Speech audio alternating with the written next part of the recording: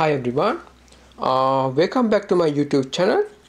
So today also I am going to do another example of how to do the u substitution with a fairly difficult example. So if you consider this integral, integration of secant squared theta times tangent theta to the power 3 times d theta. So if you see something like this, then you might think, man, this is very difficult to solve, isn't it?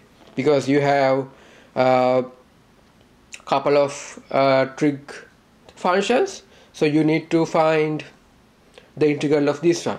So you might think this is a difficult stuff to do. So my answer is for that question is no. So this is not difficult to do. So what you can do is, for this example, you can do a u substitution.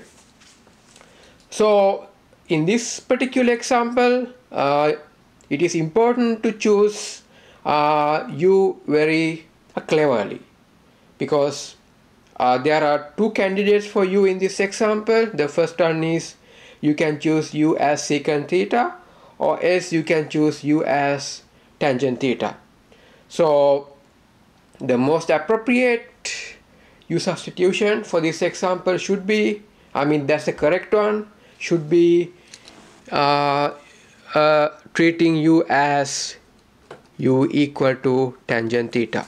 Because if you write u as tangent theta, then you will see that this secant squared theta term you can be write as the derivative of tangent theta, because the derivative of tangent theta is equal to secant squared theta. So you can write this, the derivative of this part du is equal to secant squared theta times d theta. So as a result of that, what you can do is you can rewrite this integral. So now you can see this secant squared times secant squared theta times d theta in the initial integral. You can write in terms of du, and you can write this tangent theta to the power 3 in terms of u to the power 3. So as a result of that, you can write this one as u to the power 3 times du like this.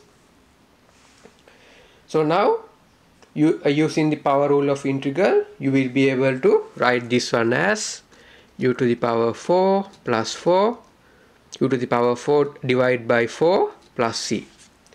And as the last step, what we should do is you have to rewrite this u in terms of theta. That means your final answer in this question should be tangent theta to the power 4 divided by 4 plus c.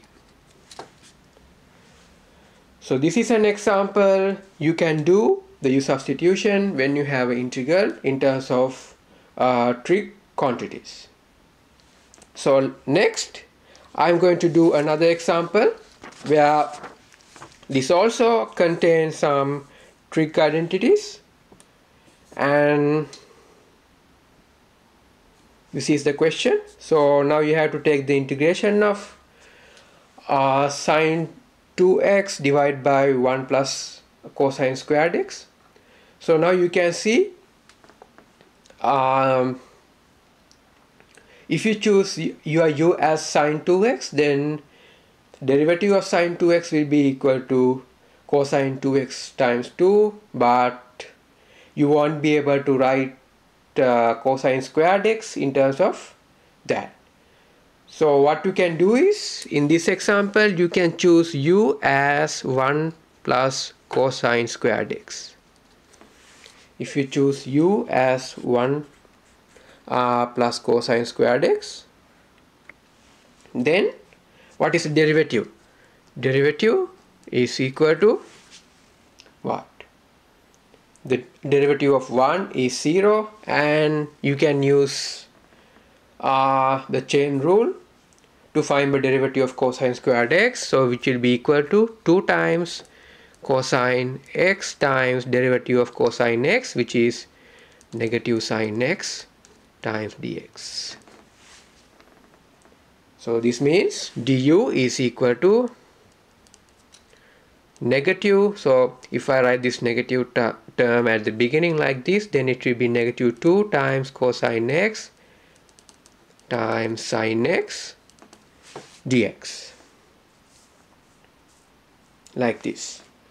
So now what is this term? Negative 2 times cosine, 2 times cosine x times sine x. What is that term? That is equal to sine 2x. Bingo. So now you have a derivative of cosine 1 plus cosine squared x in your integral. So now you can write this du is equal to what? Du is equal to negative sine 2x times dx, like this. So now what you can do, you can rewrite this integral in terms of u like this. You can write negative du divided by u. It is basically negative integral of 1 over u with respect to u. So this integral is equal to negative ln absolute value of u plus c. So in other words, you have to rewrite this one in terms of x. That means negative ln times the value of u is cosine 1 plus cosine squared x. So it will be equal to this. So your final answer will be equal to negative ln of 1 plus cosine squared x plus c. So I hope you guys understood this. I mean, somewhat difficult examples of how to do the substitution. So if you think this video is useful to you, please put a thumbs up to my video, and if you want to see more videos like this in future, please subscribe my YouTube channel. Thank you.